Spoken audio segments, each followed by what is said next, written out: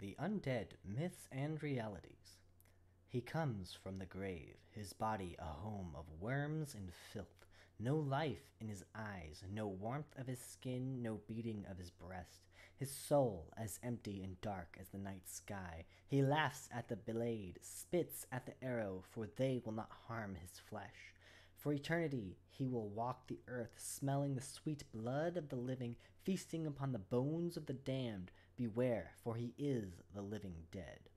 Obscure Hindu text, circa 1000 BCE. Zombie, also zombies, plural. 1. An animated corpse that feeds on living human flesh. 2.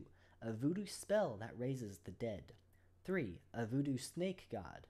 4. One who moves or acts in a daze, like a zombie, a word of West African origin. What is a zombie? How are they created? What are their strengths and weaknesses? What are their needs, their desires? Why are they hostile to humanity? Before discussing any survival techniques, you must first learn what you are trying to survive. We must begin by separating fact from fiction. The Walking Dead are neither a work of black magic nor any other supernatural force. Their origin stems from a virus known as solanum, a Latin word used by Jan Vanderhaven, who first discovered the disease. Solanum, the virus.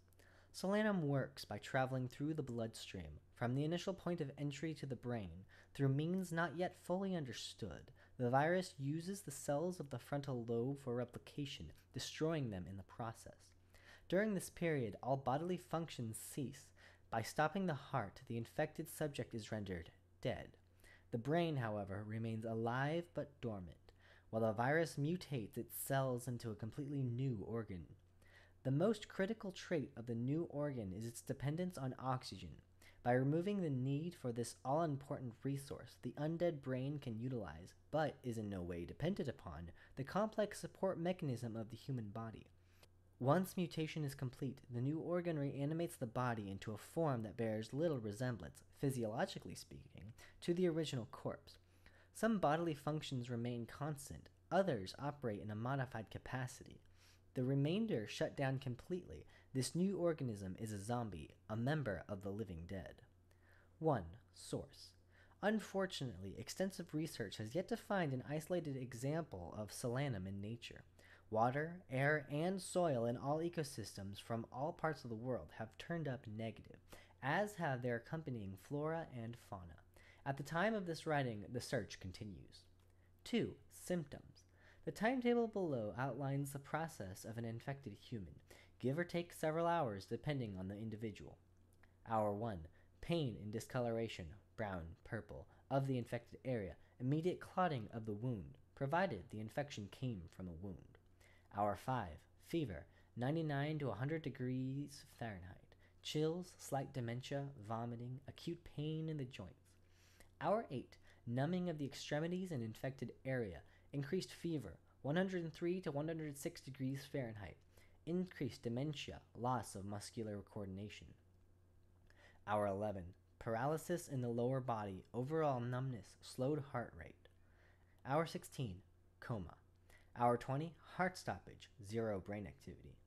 Hour 23. Reanimation. 3. Transference. Solanum is 100% communicable and 100% fatal. Fortunately for the human race, the virus is neither waterborne nor airborne.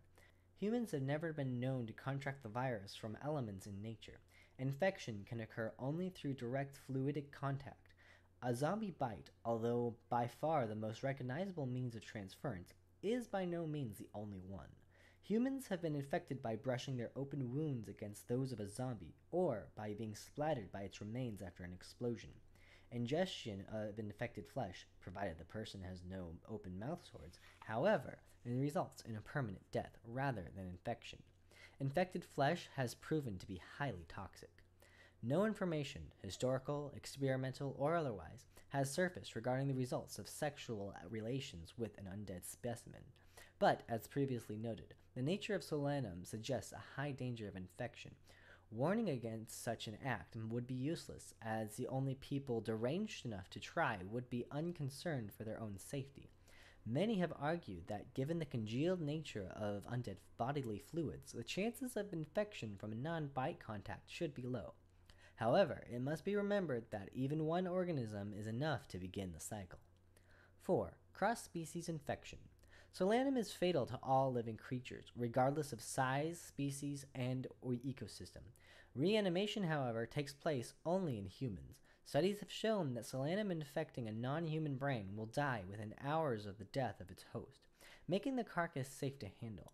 Infected animals expire before the virus can replicate throughout their bodies. Infection from insect bites, such as from mosquitoes, can also be discounted.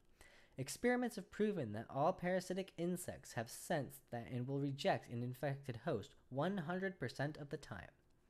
5. Treatment. Once a human is infected, little can be done to save him or her, because solanum is a virus and not a bacterial. Antibiotics have no effect. Immunization, the only way to combat a virus, is equally useless, as even the most minute dosage will lead to a full-blown infection. Genetic research is underway. Goals range from stronger human antibodies to resistant cell structures to a counter-virus designated to identify and destroy solanum.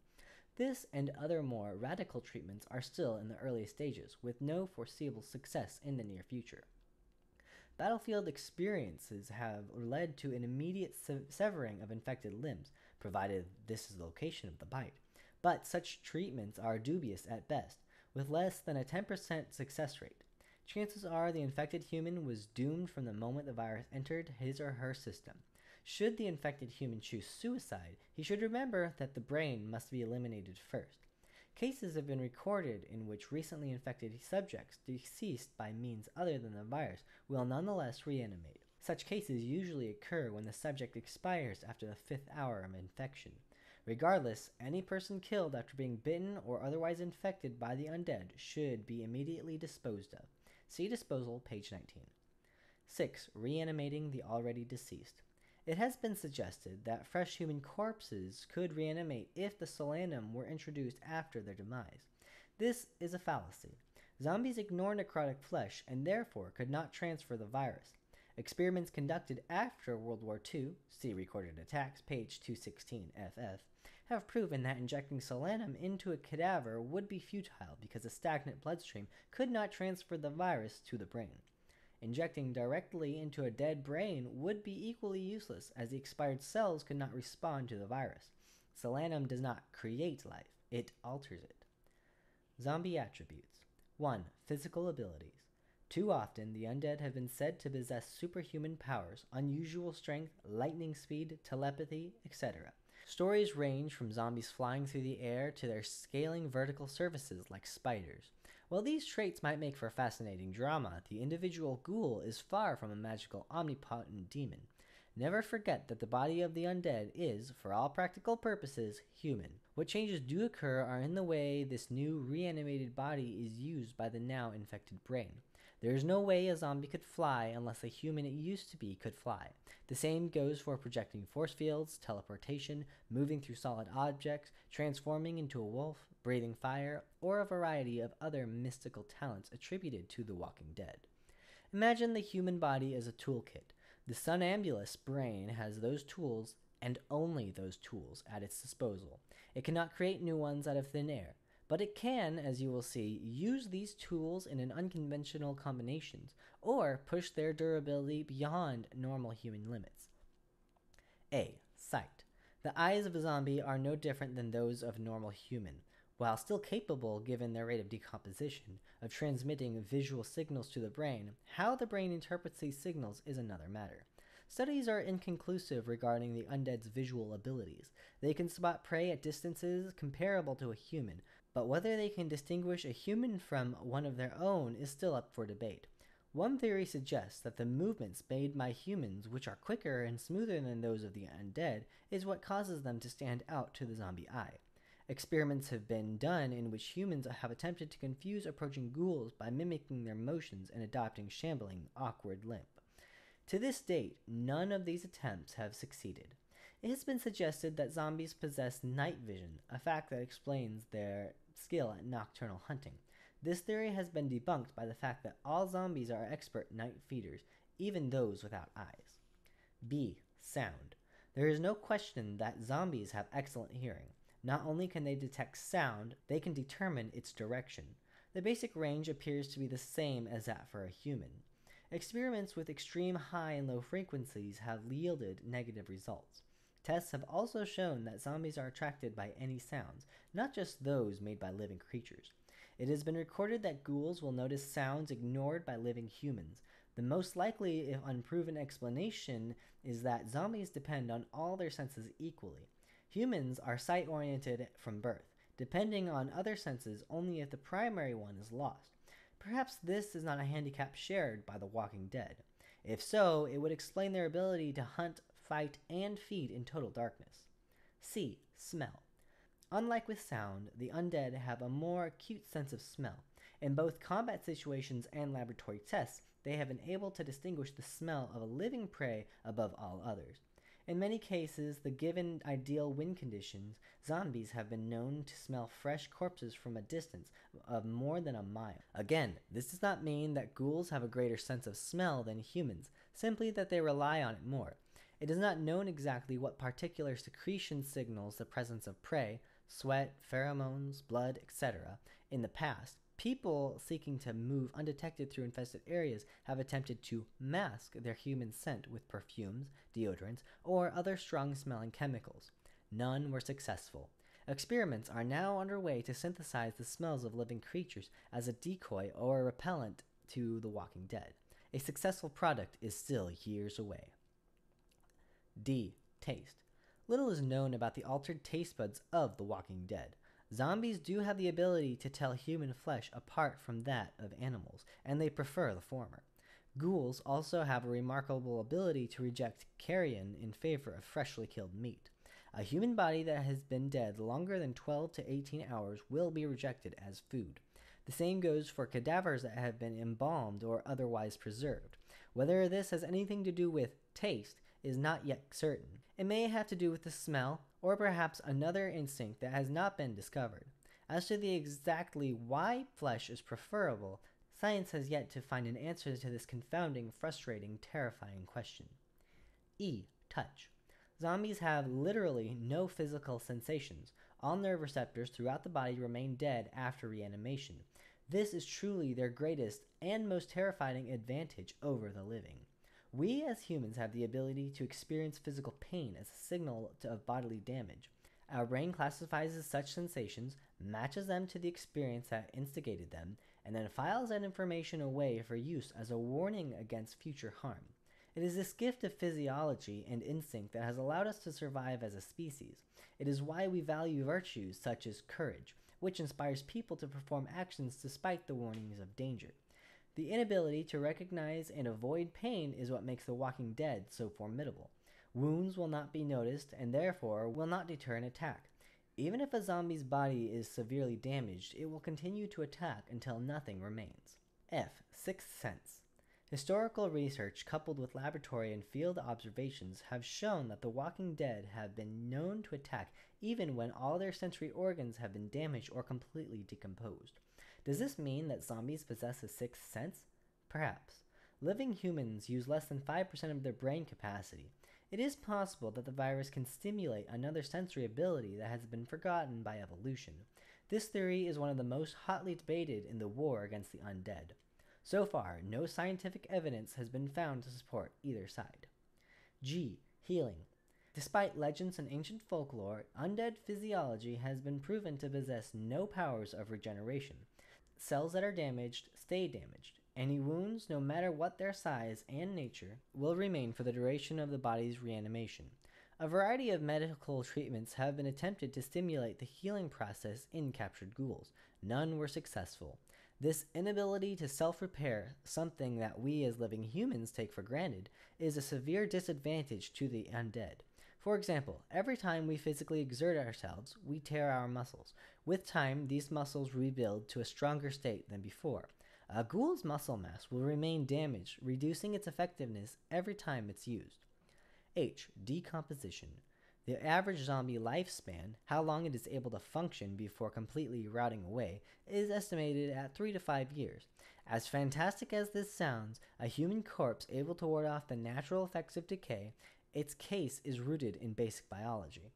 When a human body dies, its flesh is immediately set upon by billions of microorganisms. These organisms were always present in the external environment and within the body itself.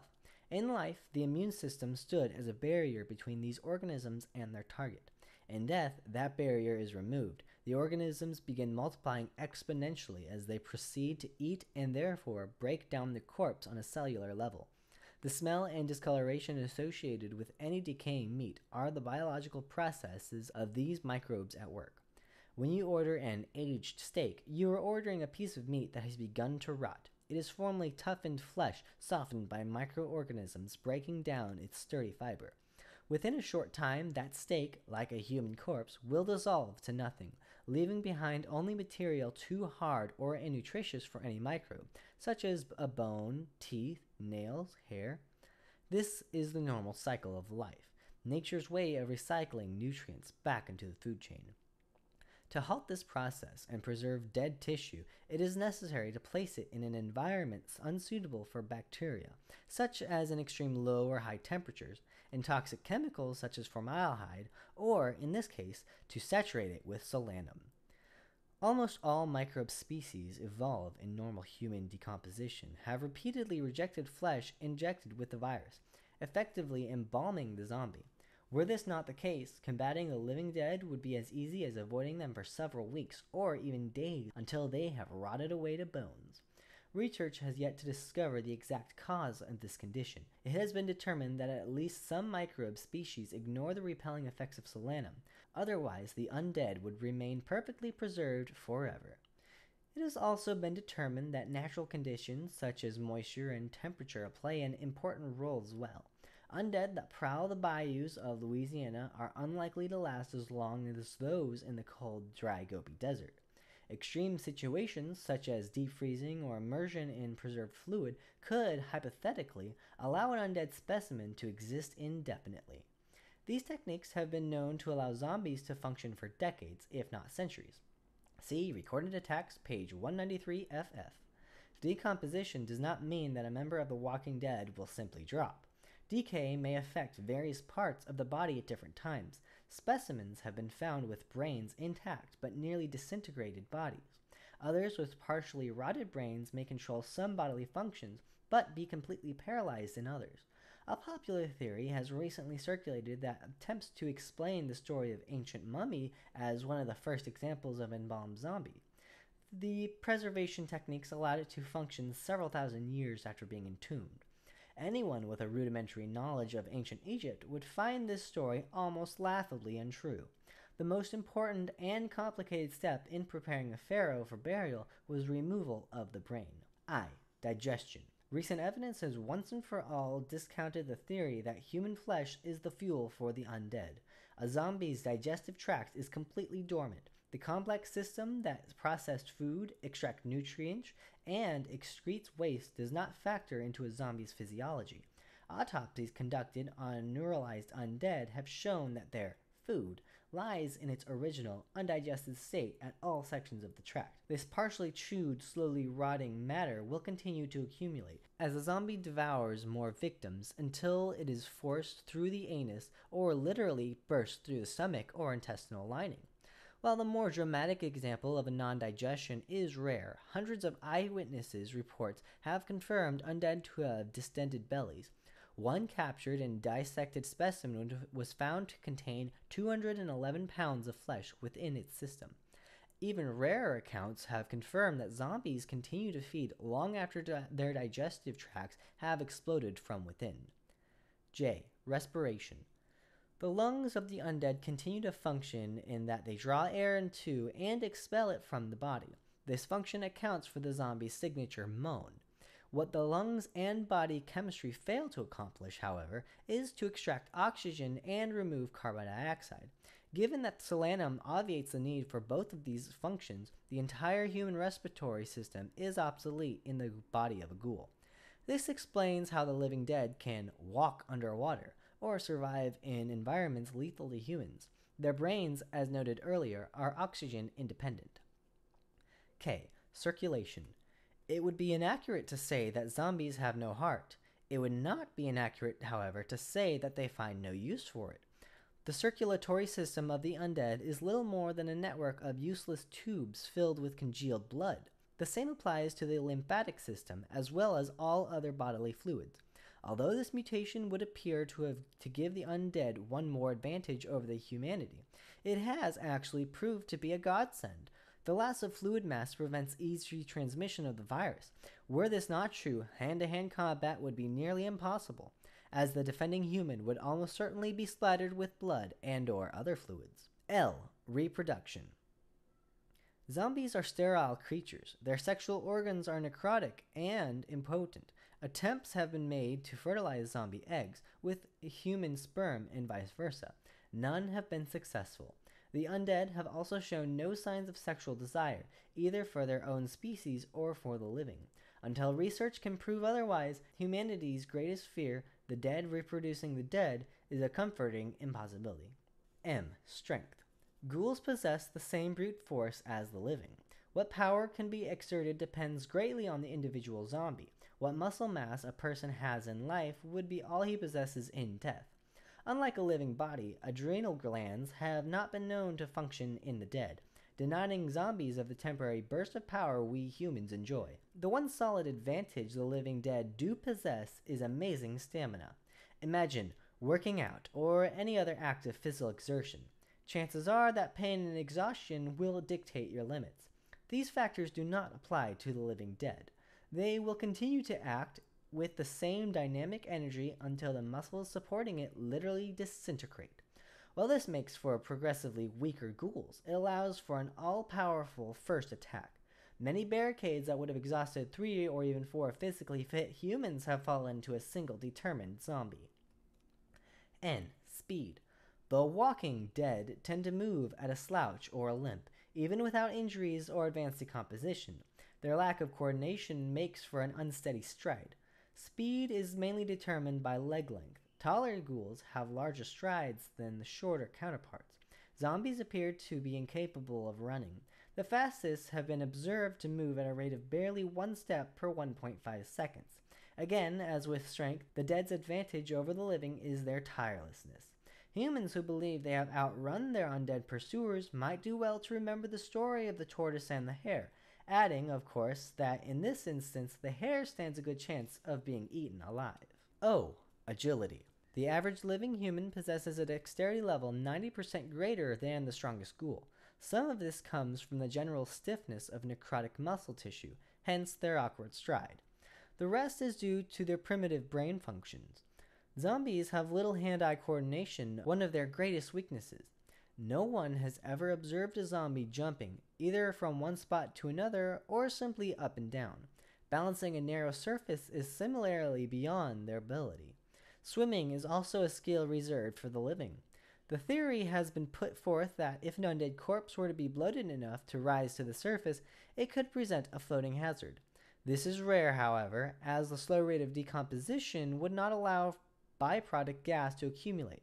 Zombies who walk or fall into the bodies of water will more likely find themselves wandering aimlessly across the bottom until eventually dissolving. They can be successful climbers, but only in certain circumstances. If zombies perceive prey above them, for example, in the second story of a house, they will always attempt to climb it.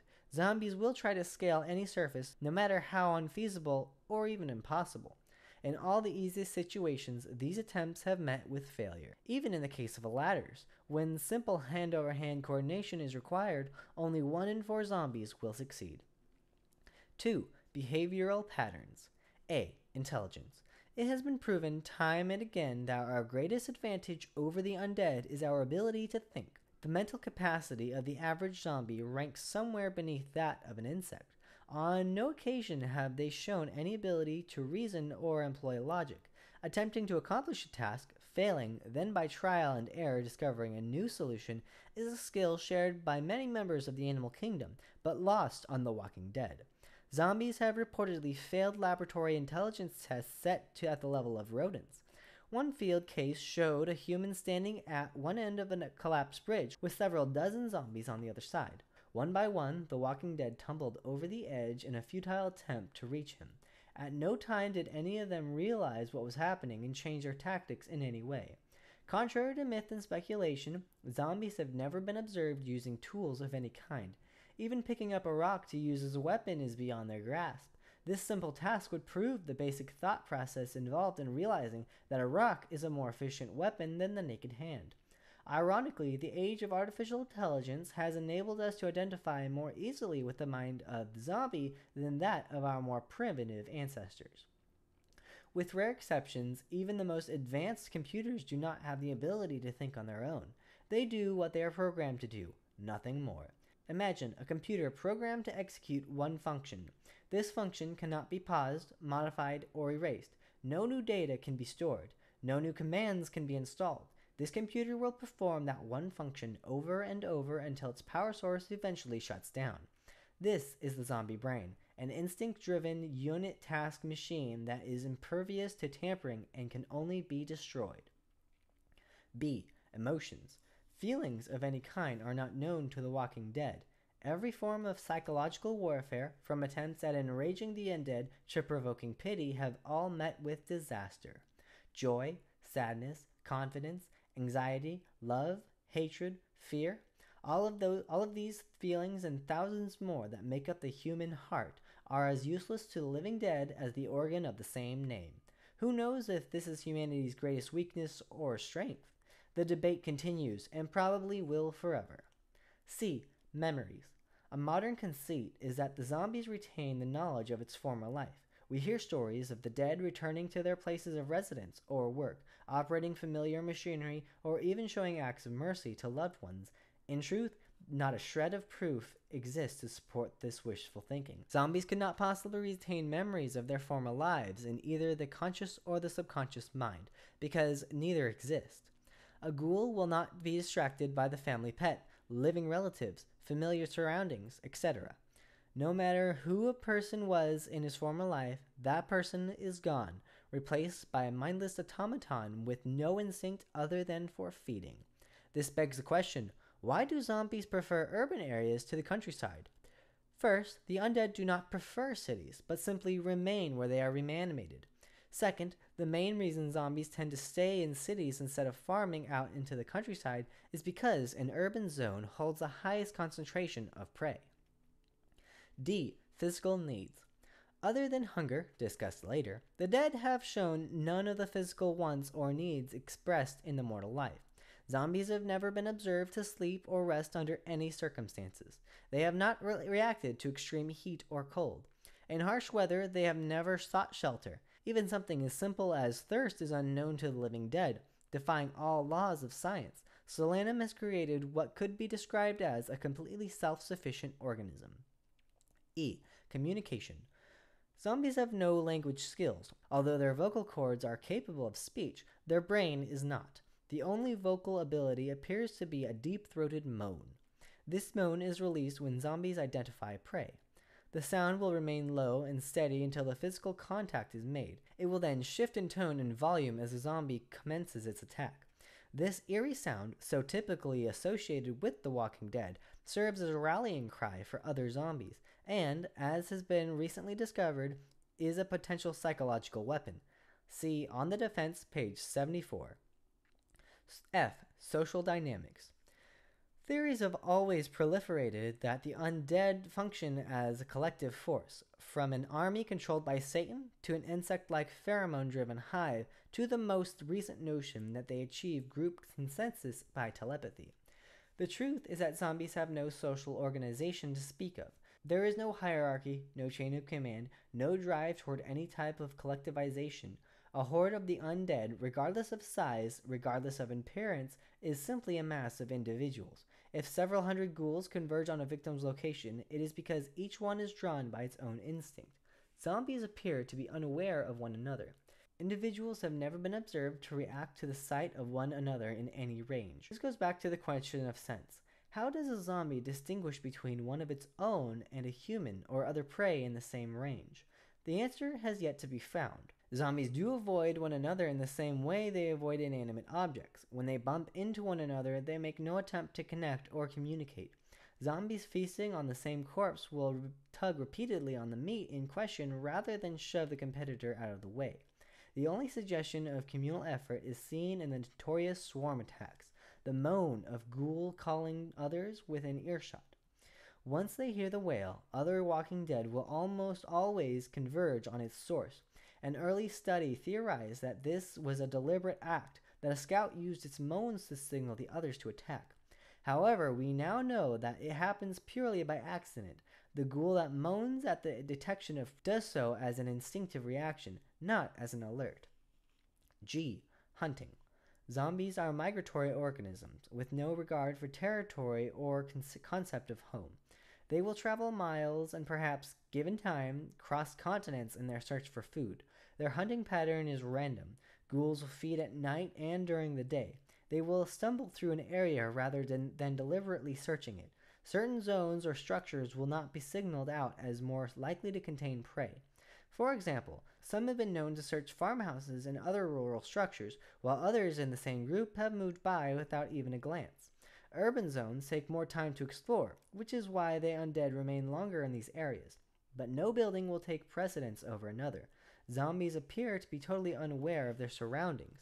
They do not, for example, move their eyes in a way that would take in the information of a new setting, shuffling silently with a 1,000-yard stare. They will wander aimlessly regardless of the location until the prey is detected. As discussed earlier, the undead possess an uncanny ability to home in on a victim's precise location.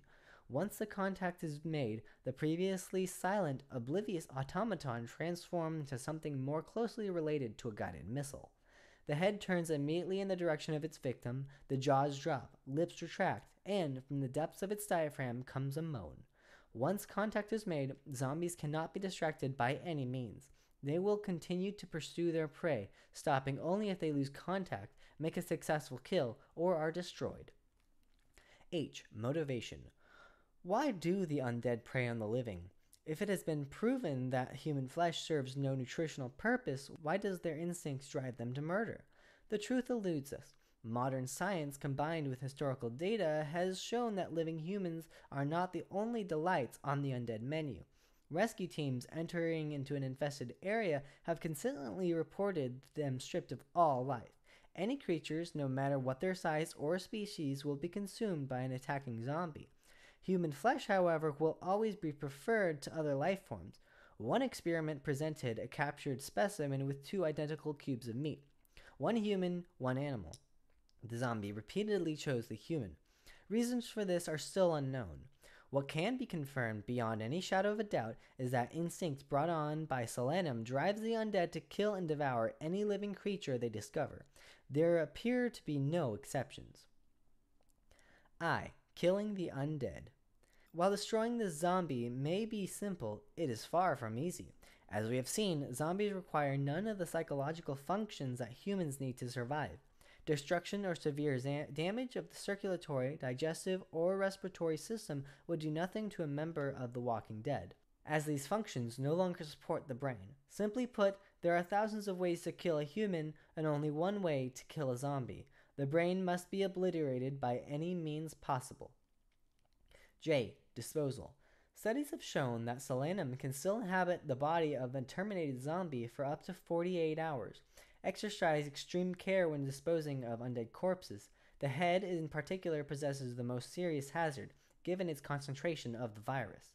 Never handle an undead corpse without protective clothing. Treat it as you would any toxic, highly lethal material. Cremation is the safest, most effective way of disposal. Despite rumors that a pile of burning corpses would spread Solanum in a cloud of smoking plague, common sense would dictate that any virus is unable to survive intense heat, to say nothing of an open flame. K. Domestication? To reiterate, the zombie brain has proved so far to be tamper-proof. Experiments ranging from chemicals to surgery to electromagnetic waves have yielded negative results. Behavioral modification therapy and other such attempts to train the living dead, like some kind of pack animal, have similarly met with failure.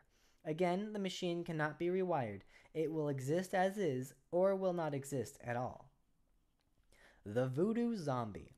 If zombies are the creation of a virus and not black magic, then how does this explain the so-called voodoo zombie? A person who has died and been raised from his grave and is doomed to spend eternity as a slave of the living? Yes, it is true that the word zombie originally comes from the Kimbudu word inzumbe, a term describing a dead person's soul, and yes, zombies and zombification are integral parts of the Afro-Caribbean religion known as voodoo. However, the origin of their name is the only similarity between the voodoo zombie and the viral zombie. Although it is said that the voodoo hoonigans, priests, can turn humans into zombies by magical means, the practice is rooted in hard, undeniable science. Zombie powder, the tool used by the Hoonigan for zombification, contains a very powerful neurotoxin. The exact ingredients are a closely guarded secret. The toxin temporarily paralyzes the human nervous system, creating a state of extreme hibernation, with the heart, lungs, and all other bodily functions operating at minimal levels. It would be understandable if an inexperienced coroner declared the paralyzed subject to be dead. Many humans have been buried while in such a state, only to awaken screaming in the pitch darkness of their coffin. So what makes this living human a zombie? The answer is simple: brain damage. Many who are buried alive quickly use up the air inside their coffins. Those who are recovered, if they are lucky, almost always suffer brain damage from lack of oxygen. These poor souls shamble about with little cognitive skills or, indeed, free will, and are often mistaken for the living dead. How can you distinguish a voodoo zombie from the genuine article? The telltale signs are obvious. 1. Voodoo zombies show emotion. People suffering from zombie powder-induced brain damage are still capable of all normal human feelings. They smile, cry, even growl with anger if hurt or otherwise provoked, something real zombies would never do. Voodoo zombies exhibit thought. As has been stated before, when a real zombie encounters you, it will immediately home in like a smart bomb. A voodoo zombie will take a moment to try and figure out who or what you are. Maybe it will come towards you, maybe it will recoil, maybe it will continue its observation as its damaged brain attempts to analyze the information given it. What a voodoo zombie will not do is raise its arms, drop its jaw, unleash a hellish moan, and stumble directly towards you. 3. Voodoo zombies feel pain. A voodoo zombie that trips and falls will undoubtedly hold its bruised knee and whimper. Likewise, one already suffering from some other wound will nurse it, or, at the very least, be aware of the wound's existence. Voodoo zombies will not ignore deep gashes in their bodies like a real zombie would. 4. Voodoo zombies recognize fire. This is not to say that they are afraid of open flames. Some that have suffered severe brain damage may not remember what fire is. They will stop to examine it, perhaps even reach out to touch it, but they will recoil once they realize it causes pain. 5. Voodoo zombies recognize their surroundings. Unlike real zombies who only recognize prey, voodoo zombies will react to the sudden changes in light, sound, taste, and smell. Voodoo zombies have been observed watching television or brightly flashing lights, listening to music, cringing at thunder, and even taking notice of one another. This last fact has been critical in several cases of misidentification. Had the zombies in question not reacted to each other, they looked at each other, made noises, even touched each other's faces, they might have been accidentally exterminated. Voodoo zombies do not have hypersense. A human who has suffered from the debilitating effects of zombie powder is still a sight-dependent human. He cannot operate perfectly in the dark, hear a footstep at 500 yards, or smell a living being in the wind. Voodoo zombies can actually be surprised by someone walking up behind them.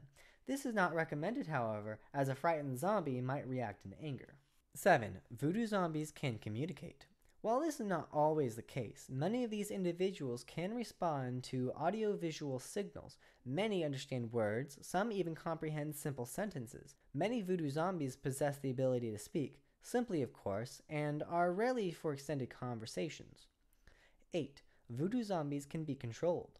While not always true, many brain-damaged humans have lost much of their self-realization, making them very susceptible to suggestion. Simply shouting for his subject to halt or even go away can be enough to get rid of a voodoo zombie. This has created the dangerous situation of confused people believing they could control or train true zombies. Several times, headstrong humans have insisted they could simply command their living dead attackers to stop, as cold, rotting hands grabbed their limbs and dirty, worn teeth bit into their flesh.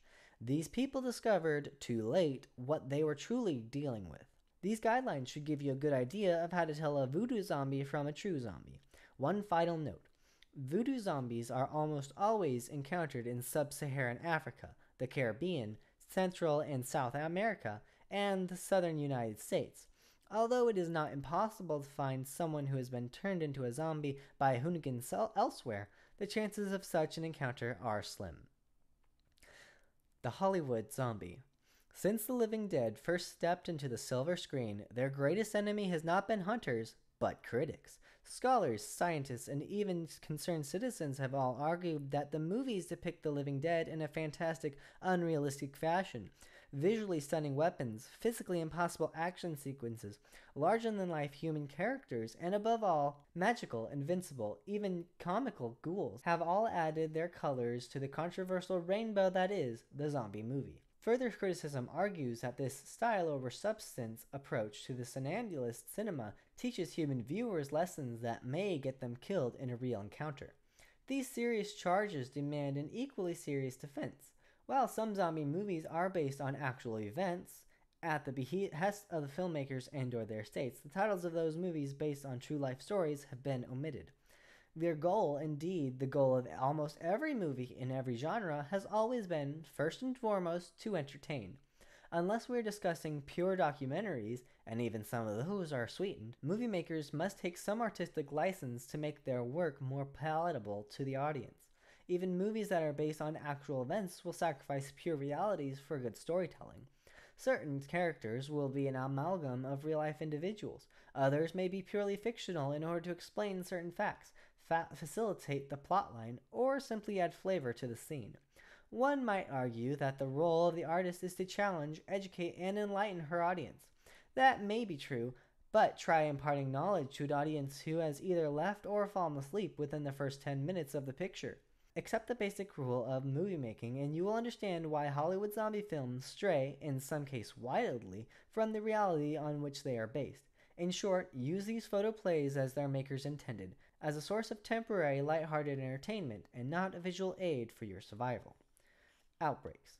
Although each zombie attack is different given the number, terrain, reaction of the general populace, etc., its level of intensity can be measured in 4 distinct classes. Class 1. This is a low-level outbreak, usually in a third-world country or first-world rural area. The number of zombies in this class outbreak ranges between 1 and 20. Total human casualties, including those infected, range from 1 to 50. The total duration from the first case to the last, known, will range between 24 hours and 14 days. The infested area will be small, no larger than a 20-mile radius. In many cases, natural boundaries will determine its limits.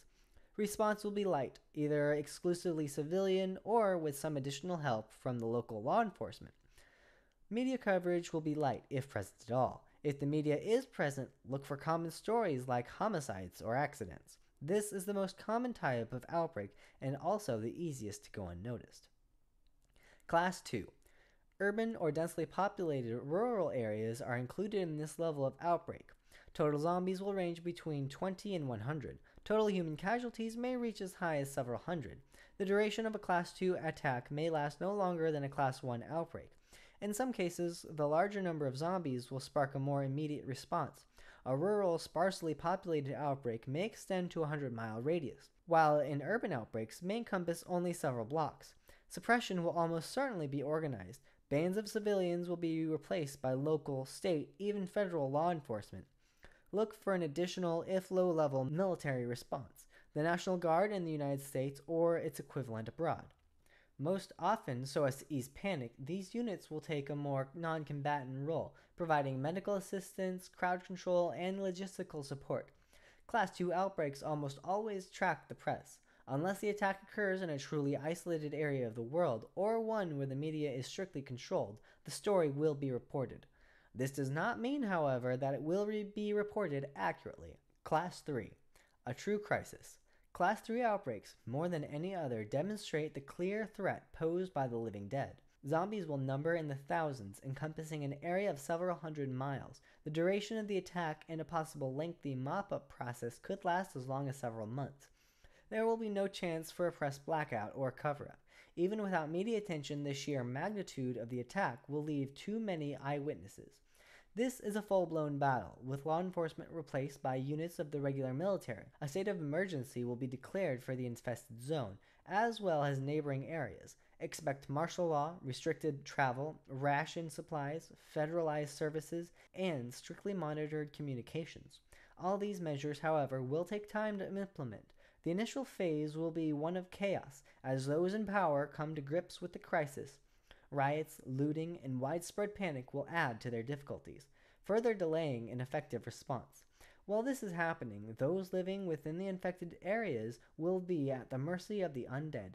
Isolated, abandoned, and surrounded by ghouls, they will have only themselves to depend on. Class 4. See Living in an Undead World, pages 154 to 81. Detection.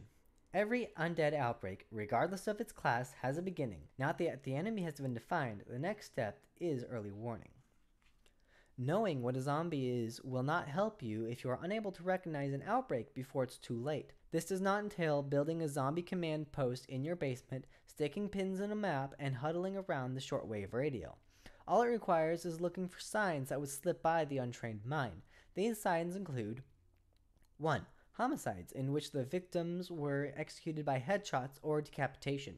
It has happened many times. People recognize an outbreak for what it is and try to take matters into their own hands. Almost always, these people are declared murderers by the local authorities and prosecuted as such. 2. Missing persons, particularly in wilderness or uninhabited areas. Pay careful attention if one or more of the search members end up missing.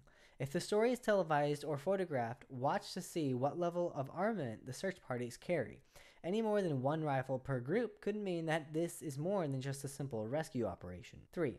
Cases of violent insanity in which the subject attacked friends or family without the use of weapons.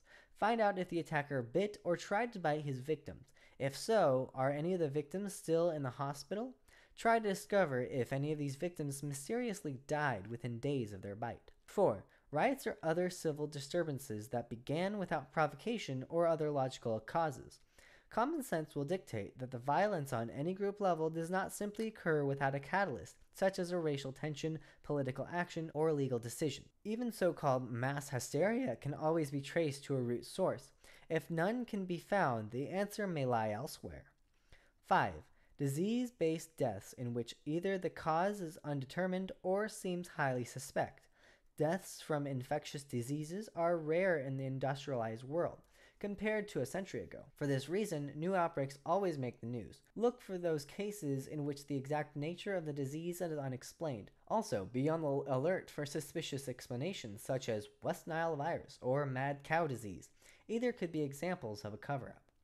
6. Any of the above in which media coverage was forbidden. A total press blackout is rare in the United States. The occurrence of one should be regarded as an immediate red flag. Of course, there may be many reasons other than an attack of the living dead. Then again, any event causing a government as media conscious as our own to clamp down merits close attention. The truth, no matter what it is, cannot be good. Once an event has tripped your senses, keep track of it. Note the location and its distance from you. Watch for similar incidents around or near the original site. If, within a few days or weeks, these incidents do occur, study them carefully. Note the response of law enforcement and other government agencies. If they react forcibly with each occurrence, chances are that an outbreak is unfolding.